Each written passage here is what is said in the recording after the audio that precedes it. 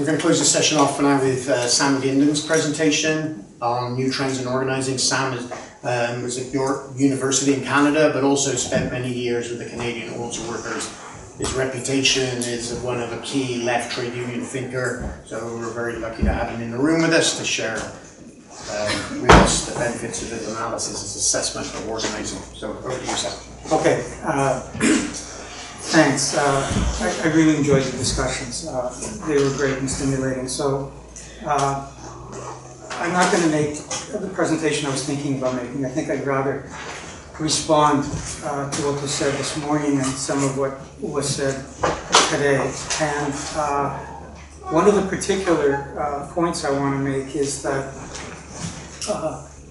I want to really have a sober look at where we're at. There's all kinds of reasons for hope, there's all kinds of reasons for potential. The labor movement is fundamental to change being sustained. But I think we really have to have a sober look at the limits of what's been going on. The main thing about the context is that since the 90s, the number of workers, people who sell their labor to make a living, has approximately doubled. Incredible growth. Capitalism is now in a crisis, it's stumbling through this crisis. All kinds of political institutions have been delegitimated, and yet the left and the labor movement haven't been able to take advantage. This is the big question we have to ask, and it's been very dangerous because the right has been able to. And I want to go back to how people framed the issue, which was to go back to the Golden Age. And what's significant about the Golden Age in the North, I'll come back to the South in a second, what's significant about the Golden Age in the North was two things. That what capital was able to do was to channel workers' militancy, frustrations, and goals into something that was called productivism. The idea was basically, let capital take care of growing the economy, and then you can share in it. And you can share in it primarily as an individual.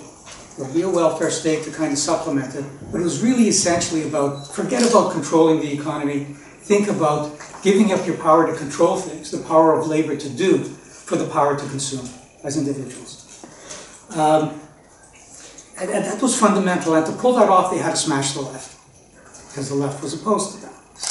So this was fundamental in terms of setting the stage for what happened. And the most important thing in terms of talking about decline isn't what subsequently ends up meeting with in terms of members. Well, that's obviously important, it's about your organizational strength.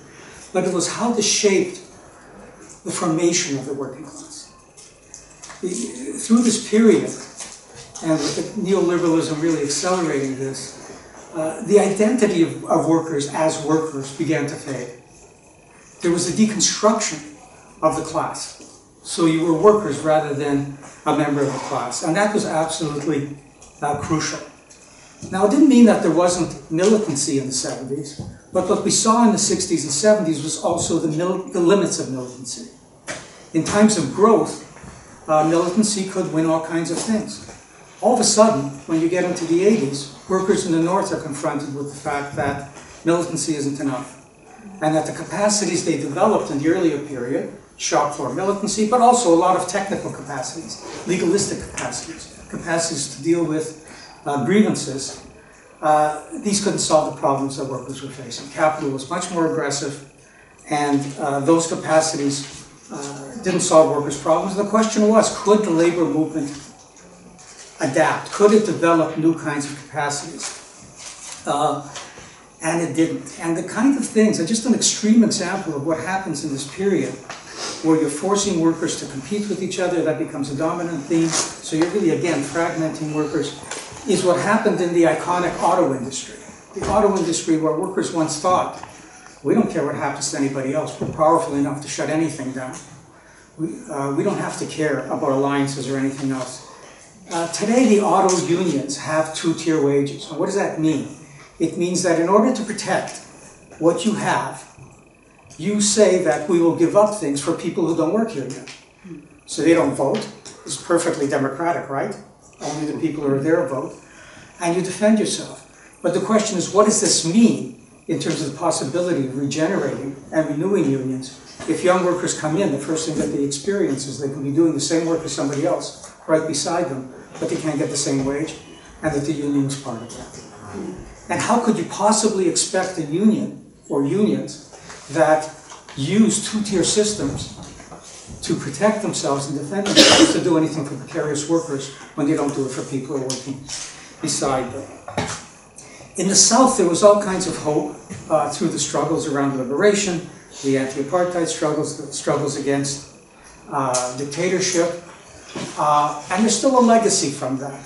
But what is so fascinating about that is also about how much of that disappeared as workers in the South began to be integrated into global capitalism. Now, this wasn't just imposed. It was also workers and their unions thinking in terms of, well, what do we want for ourselves? It wouldn't be great if we could emulate what they've got over there in the North. That's way better than what we have right now. And the quickest way of doing that in terms of thinking about, well, who are we going to produce for? Where are the markets? Is to say, we'll enter globalization.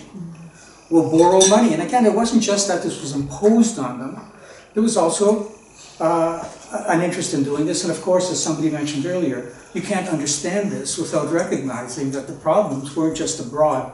It was also elites at home. So in the South, they began to also face the same kind of problems that unions in the North had faced.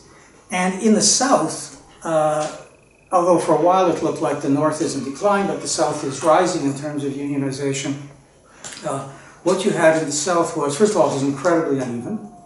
Even through the best periods for the global South as a whole, there were all kinds of people in the global South, in all kinds of countries that weren't benefiting. But in the examples that were often used, like South Africa, or Brazil, or Venezuela, or Argentina, as was mentioned earlier by Maite, I think is how you mentioned it. Maite. There's also a sense of defeat and what's next. And even in China, where there is all this militancy, it still raises the question of where does this go? Because what the militancy has meant so far has been a very fragmented militancy. Now, the Communist Party has basically accepted that it will let people have their strikes at particular factories as long as they don't make links with each other. If you try to make links with each other, you will be jailed. And there's also the question of, well, what are the demands? So far, very understandably, the demands of Chinese workers are to get higher consumption, and therefore to try to move towards the kind of models that there have been in the North. Okay, so there's that question of what happened, but there's a more fundamental question that I want to pose. And that is, aside from what happened and thinking about what mistakes were made, there's a question of the limits of unions. And we have to really, I think we have to take this really quite seriously, not for the purpose of writing them off, but for understanding better what they can do and what they can't do. Unions aren't class organizations, even though they come out of the class. They're particular organizations. They represent particular groups of workers who have particular demands tied usually to bargaining, and they're defensive, and their membership is diverse. They're all over the place. These aren't people who are joining a union the way you join a political party because you agree with a political program, like we have in the program here. And recently, even forgetting when unions were organized, a lot of people they have a union because it's there.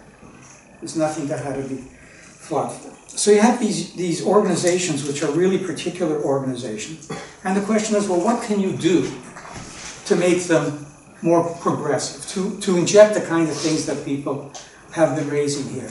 And I think what we can do is think in terms of how do you inject in them a class sensibility. I don't mean how do you make them into organizations that say, we don't care who's really paying our dues or what our members want, we're going to represent everybody. But how can you at least bring in the idea of class and try to show that it actually matters concretely if you think in terms of class, if you start thinking in terms of class the way we've lost. How do you create spaces and fight to create spaces in unions that you can raise questions of socialism, questions of capitalism, and those kinds of questions which are also linked to strategic questions. How do you find ways of constantly trying to balance the immediate needs of the members and the long term? Because workers they're trying to survive. They're looking at the immediate. The long term is far away. How do you balance these things? How do you build capacities now so you can say, look, we may not have a lot of choices now, but to have choices in the future, we have to think about building capacities. So how does that happen? Now, one of the things that makes that easier to start talking about is the polarization of options. There really isn't any neat middle ground now to join. You can't say to workers, take it easy, just join with management, things will be fine. That doesn't work. All those, what Tina really came to mean is that there is no alternative except to challenge this, except to build independent organizations and to become more radical. There's no way of dealing with these things unless we're prepared to be more radical. Now, what does more radical mean? In a way that's concrete and not just rhetorical. So, for example, most unions will now accept the idea that, public sector unions, for example, that unless we actually speak for the public as a whole, unless we play a leadership role and say we actually represent the services, we'll be isolated. We won't win anything, unless that's a starting point. Now, the trouble with recognizing that is that it's not good enough. You can't put up billboards and say, we love you, public. You actually have to demonstrate that you mean it. You have to actually put on the bargaining table public demands, whether it's smaller class size if you're in the education sector, whether in the healthcare sector it's talking about hospital safety, etc. You have to be able to raise the larger issues. You have to be able to put them on the bargaining table. And it's like an investment. You're putting it on the bargaining table to get the public on your side and be ready to strike over it. Now, to pull off those kinds of things means you have to change everything about your union. These aren't just policies and new tactics. Now you have to think about, what do we put our money into? What does our staff do? How do we relate to the community if we're teachers? What do we train everybody for? How do we deal with the fact that our staff are all spending most of their time on grievances, but we want them to be organizers?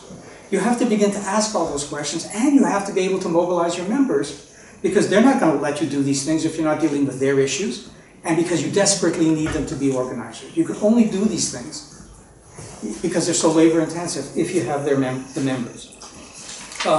In the private sector, we have to recognize that we can't talk about saving jobs, and we can't talk about the environment and dealing with the environment and jobs unless we talk about some form of planning. We can't solve the environmental problem just by local solutions. There has to be some kind of control over private property. It has to be linked to planning. And if you tell workers not to worry about it because there'll be a just transition, workers will just shrug. You don't have the power to implement a just transition. What does that mean when you say that? It's just a slogan. So you have to be able to start putting the question of planning on the agenda, and when you put the question of planning on the agenda, you're immediately starting to challenge private property rights. One other thing I want to emphasize that was emphasized in the talk yesterday was one of the things that happened in the global south was the struggle, especially in Latin America, but elsewhere, was identified as a struggle against neoliberalism. And what that was missing as, how do I say it? As Bjorn, is that right? Close enough? As Bjorn said, was that there's only one kind of capitalism today.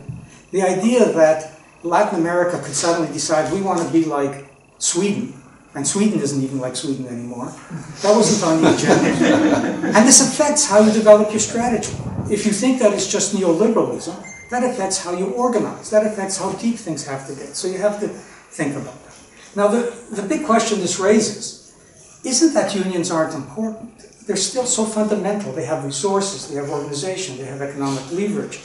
And even compared to the excitement about youth. I mean, the excitement about youth, yes, we should be excited. There is all this energy out there. There is all this creativity out there. These are people who have to be brought in, but it's also been thin. What Occupy was able to do was to say, look, if you start talking about the 1%, people are actually going to be sympathetic. If you take over a public space, people are they didn't attack us. That's wonderful. But what Occupy couldn't do was outreach. It couldn't figure out how you actually get to workers, so you could start taking over factories and offices and hospitals, and that's the kind of thing that would have happened. And one of the things that's happening with youth, in spite of all the criticism of electoral politics, and a lot of the youth movements being opposed to electoral politics, one of the most significant shifts that's happened is that people have begun to see the limits of protest. And they begun to see the necessity of entering the state, which means that they get very interested in a Corbyn or a Sanders, even though they're doing it within not new parties, but the Democratic Party or the Labour Party. But again, it's still thin. It's still looking for a shortcut of electing somebody. It's optimistic, but then the question really is, well, how do you really build something out of it? And that's going to be the question. And that really requires organizing at the base. So everybody, we all talk about we have to organize at the base, we have to change unions, this is what we should do. Well, how does this happen? And this is what we really have to confront. Who is going to do this? Who is going to make a commitment to go into the unions and do these things? And it's only socialists who will do this. You know, there'll be the odd person who gets angry and will do it for a while, and the odd person will get angry and he'll learn things from it and stick with it and become a socialist. But we're really talking about the necessity of there being socialists everywhere, and talking about class and getting workers to see, as I think you said earlier, when you talk about class, you're talking about all dimensions of workers' lives. That's why you want to organize in the community. You're talking about the whole class. That's why when you organize precarious workers, you don't go to your members and say we have to invest money into getting precarious workers because we'll get more dues. You have to say it's because we're going to organize the working class. We're going to build a class. And if we can't build a class, we're going to be screwed. This is what you're saying. This is why, you know, you have to have people who are saying to their unions, why aren't we organizing all the fast food workers in our community? You know, the myth of globalization is you can't do anything. We still have public sector workers who can't be moved. We still generally can't be moved. We still have retail workers. We still have construction workers. Why are we so weak in those sectors? Why don't we go into a community that's a real working class community and say, we're going to start servicing all the fast food workers in the city. And as we service them and get connections, we can start talking about unions. But we're going to tell them we're doing it anyways, before they pay dues, or maybe if they pay a total. Well, the reason that doesn't happen is because unions compete with each other. They're not going to do this if someone else is going to get the members. So the question is, well, how do you go in and fight for all these things? And if you're a socialist doing this individually, you're not going to last long. It's demoralizing. And that's why we have to think about the organizational capacity beyond unions. We have to think about structures that have their feet inside unions and outside unions. So they're not just trapped by thinking just about the union, but they're grounded. Now when you start thinking about those kinds of organizations, you're starting to move to the question of, well, is this a socialist organization? How would this relate to the state? And raising those questions. I can see the time thing and people are going to get hungry. I want to flag one other thing, which doesn't have anything to do with directly what I was asked to talk about. But, well, two things. One is that when we think about what's the barrier to organizing and to people being active, we come up with all kinds of reasons like union bureaucracy, people don't care, whatever it is. But I think the biggest barrier is that they don't have structures to fight through that seem that they can change the world. It used to be that they used to have to buy off the working class. They don't have to buy it off anymore. They can just say, you don't like it, tough. That's all there is. And until we create structures that workers can believe it matters, instead of just going to a meeting, it matters if you join these structures. You can actually build something. We won't get anywhere. And the second question is this question of the state. We have to get beyond this frustration with we elect somebody and then nothing happens and then we think, well, we should have a little more control over it. We have to be clearer on what we're trying to do. We're not just trying to become a government, as I think you were saying yesterday, you know, these are capitalist states. The capacities they have are for running capitalist societies. The question is, can you get into the state and transform the state? Can we imagine a different kind of state that develops new capacities that are suitable and support and facilitate the democratization of everything? That if workers take over a factory that's about to close, it is a state that will be able to move in and give them technical expertise that will say, look, we can actually buy this product because we have a plan about how this could fit into something larger. We can give you financing, And so we have to think through, and it's a longer question about what would it mean to transform this thing? Because if all we're going to do is have this, trading one party for another party, all we're going to do is demoralize people and really be defeated. Okay.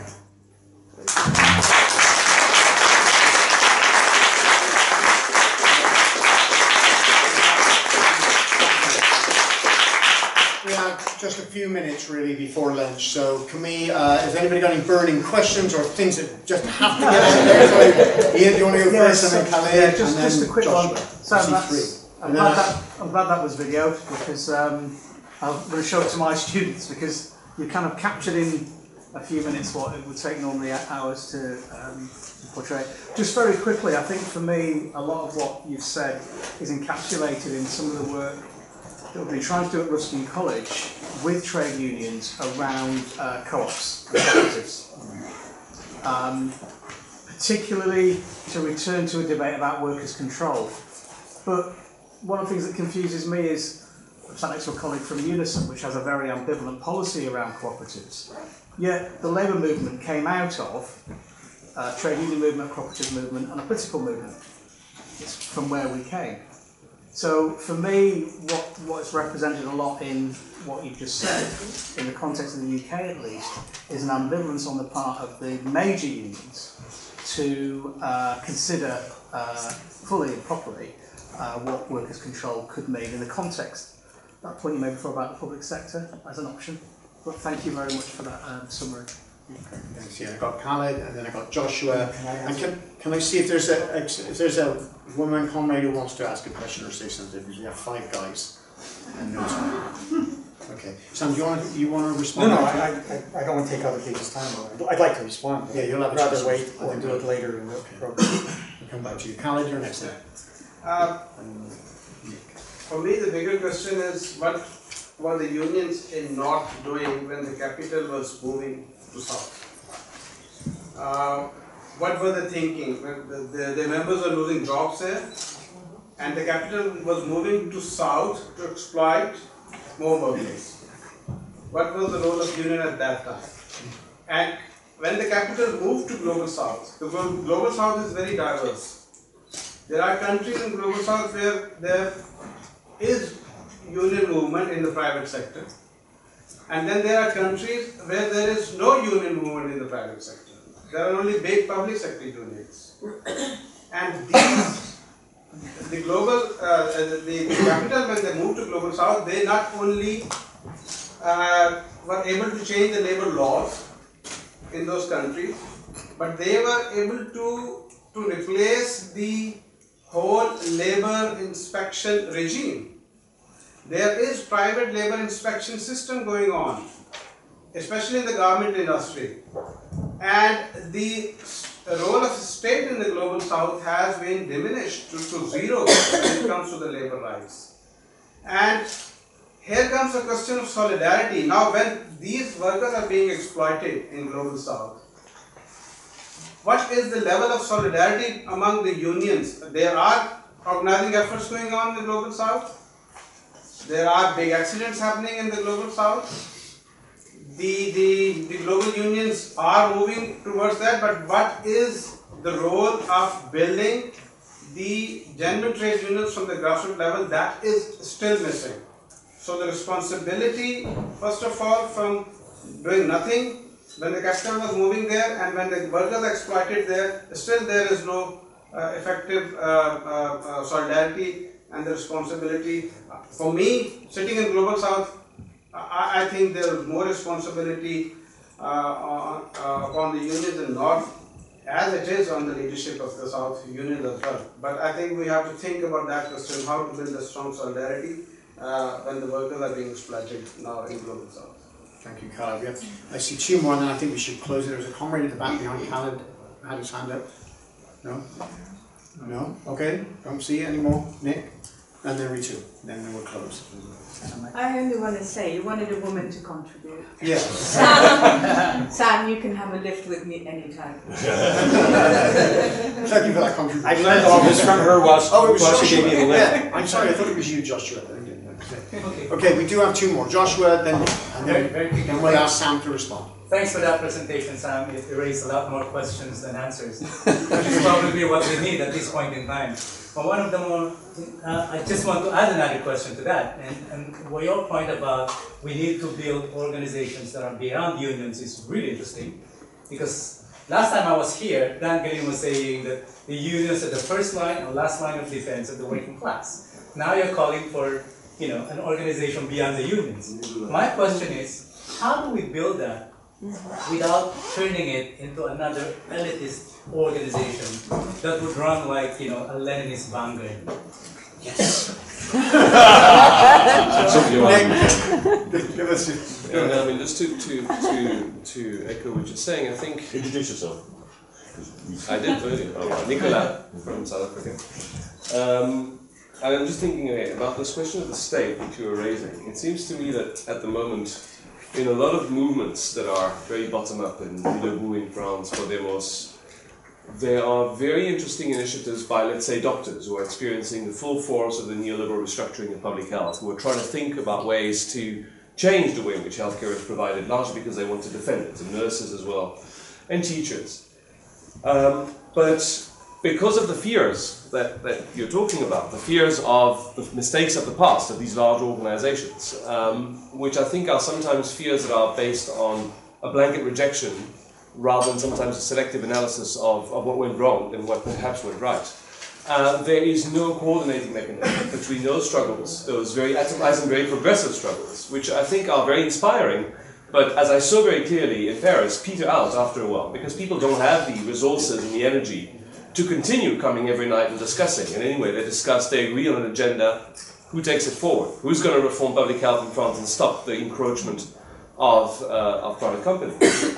And so what I'm just thinking, the need for some kind of coordination mechanism is very clear, and I'd love to hear your thoughts on how it could work and the role unions could have in this, perhaps more concretely than what you pointed to.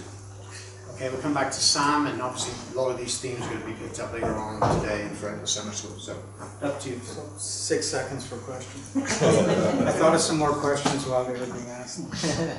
I just want to say, if people are really interested in organizing models, one of the things they should really look at is the Chicago teachers. Can you speak up, Sam? I'm sorry. Stand up, maybe. Yeah. If people are interested in organizing models that are very creative and have been quite successful, they should look at the Chicago teachers, which has been really well documented. And I can pass on stuff if people want it, and it's available on the net. But one of the interesting things about it is that they did everything right. They really got the parents on side. They shifted parents from thinking that teachers and unions were the barrier to education to actually understanding that teachers were an ally, and that the barriers were that nobody cared about the kids in the black ghettos at all.